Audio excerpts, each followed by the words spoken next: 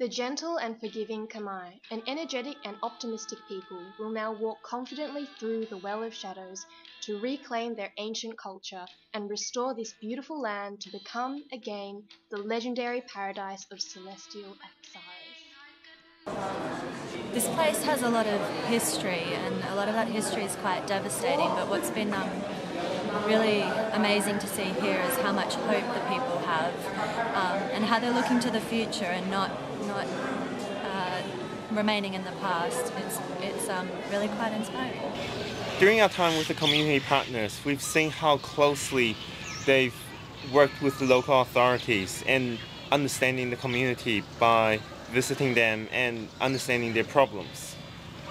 It's not just about the design, but making small steps moving forward.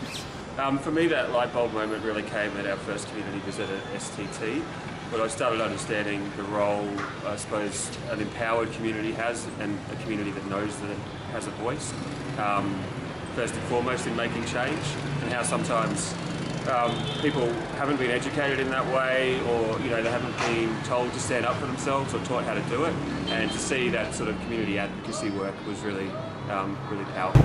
On the island in the middle of the Mekong River, we worked with the community regional development team in helping the villagers to build a road. I think one of the organisations that was most impressive and interesting for me was CDT. The way they're working with the local communities who are potentially facing eviction in the future, and helping them to take control of their situation. Alright, so best memory?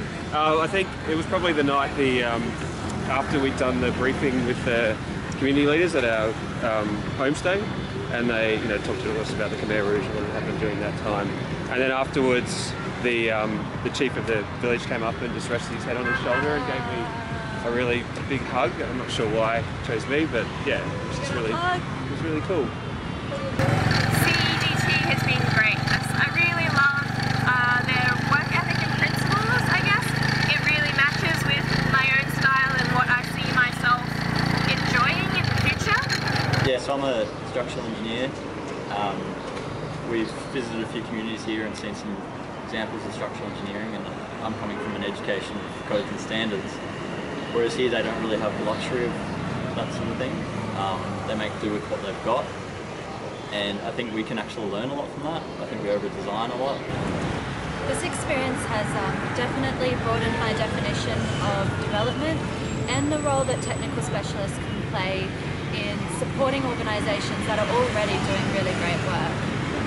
I think it's important to send people on these types of trips because it gives them an opportunity to look at the way that engineering projects have been delivered for millennia, really, and to see how far we can push the limits as human beings, and hopefully that'll help make our designs a bit more special and a bit better in the future. As a student, I guess I'm really glad that this was my first exposure to Cambodia.